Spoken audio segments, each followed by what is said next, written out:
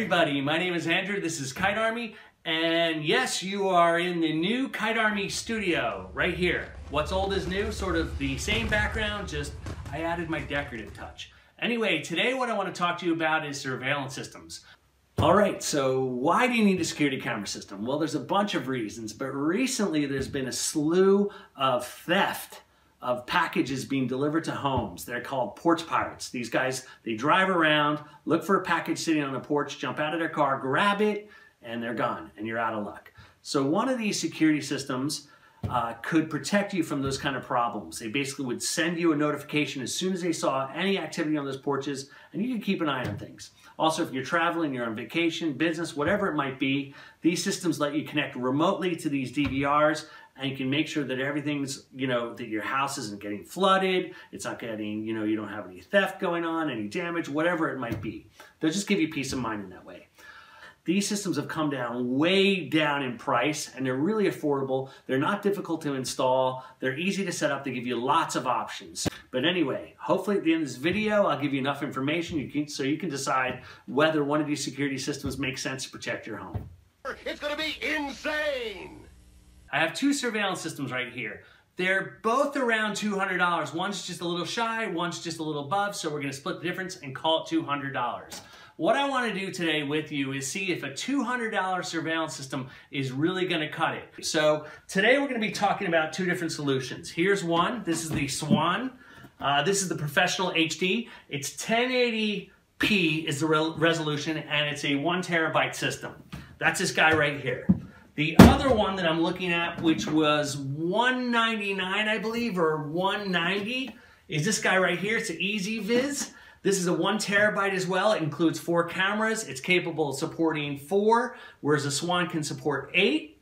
Now, the difference in this guy is it's actually a 3 megapixel camera, where the SWANN is a 1080. All right, let's take a quick look at the cameras that both of these systems include. Let's start with the SWANN, this guy right over here. The SWANN comes with 4 of these cameras. They are HD 1080p cameras. They have night vision, and the camera is actually encased in a metal case. So that's going to be really rugged for an outdoor application. Let's move over to the EZVIZ. This is supposedly a 3 megapixel camera, so the video quality on the EZVIZ should be better than the SWANN video. The camera case is plastic, but it's rugged enough. It's IP66 rated, just like the SWANN. It does have night vision as well, and it's got all the articulation that the SWANN has for installation. The only thing I want to point out is both of these cameras are analog, meaning they require a coax connection to each camera and a power to each camera. So if you're going to install these, you need to make sure you have enough power to support all your cameras. So both the EZVIZ and the SWANN systems are sold with IP66 cameras. What that means in lay terms is they're supposed to be waterproof. This is probably going to jeopardize your warranty, but it's never stopped me before. Here we go. Dive, dive, dive. We are now... Translation, underwater. Let's see what life looks like underwater. Let's pull the cameras out and see if they look damaged at all. Yeah, the SWANN's got a little bit of water. The EZVIZ looks like no water. So if you get that much water, you're in trouble with the SWANN. The EZVIZ, it looked like it survived the water test. Next stop. All right, so we just looked at the cameras between these two systems. Now let's look at the brains of both of these systems. First of all, here's the SWANN DVR right here, and here's the EZVIZ. Let's start by talking about the similarities between these two systems. First off, they both have a 1 terabyte hard drive installed. That will give you between 10 to 30 days of recording. Now that number depends on the amount of cameras you have and the quality you're recording at. All right, so both of these systems, you can do all the configuration, all the video configuration, anything you need to be done when you're in console mode, meaning when you've got a monitor plugged directly into your DVR and you're sitting in front of it with a mouse. Now, for some of us that may not be convenient. You might want to access these on your LAN or on the internet. So the way they've addressed that need is, of course, each one of these boxes has an Ethernet port on it. It needs to be configured on your network. Once you do that, there's software for a Mac and PC, as well as iOS, Apple, and Android.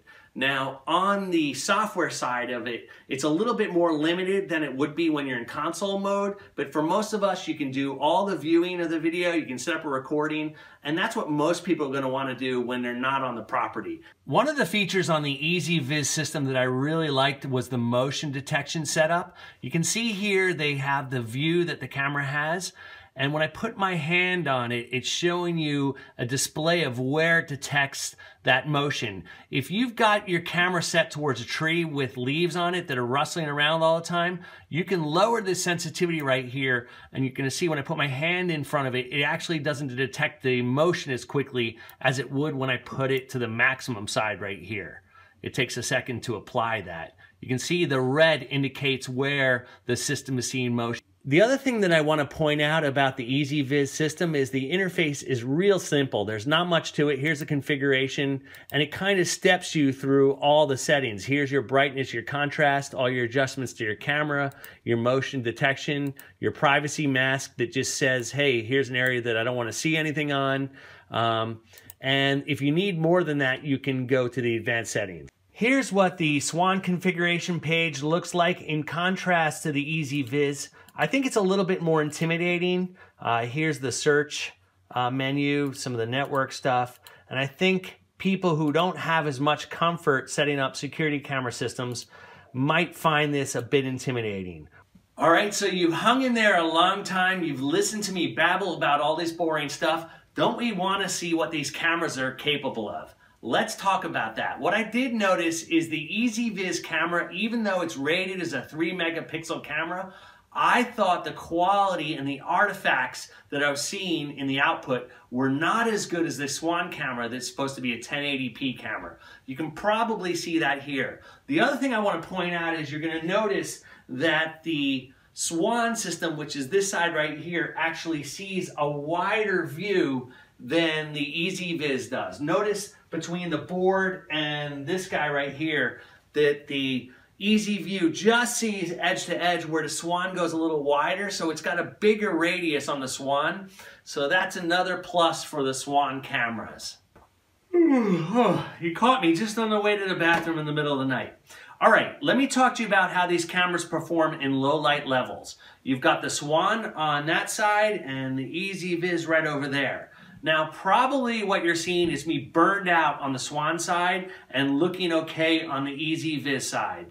And in this little test, that's probably true, but when I tried these in different scenarios, I found that the SWANN actually performed a lot better in low light levels than the EZVIZ, even though it's a 1080p camera. Both of them are okay, but for some reason the lens in the SWANN system is just a little bit better, and you do get a better night view on that system. All right, guys, thank you for hanging in there with me. Let's give you the summary. Overall, both of these systems are pretty good. For 200 bucks, you can't go wrong. As I said, on any other platform, if it's a cloud-based platform like Nest, you're gonna spend that amount of money per year. So this is a one-time cost. Put it in, you're good to go. I have to say the EZVIZ, as far as configuration and functionality, was really good, simple to set up, no bugs at all. I did have one kind of hiccup setting up the SWANN, so that I kind of leaned towards the EZVIZ in that area. Now, the water test, the SWANN camera actually failed the water test and some water got in there, and the EZVIZ camera stayed dry. So that goes to the EZVIZ side. Now, in the quality of the cameras, I'd have to say, even though the EZVIZ is supposedly a 3 megapixel camera, I still prefer the SWANN 1080p camera over the EZVIZ, although it did leak. Now, most of us aren't going to be submerging our camera, so I'm not sure if that matters. So let's cut that all down to what we care about. I'd say right now the SWANN you can buy for about 280 bucks. You can pick up the EZVIZ for 180. So if I was going to buy one of these systems, my money right now would be on the EZVIZ. Hopefully you found this video informative. Hopefully you'll be good to me and hit that subscribe button, hit that like, maybe make a comment below. Make sure you check out all my other content, and I will see you guys around real soon.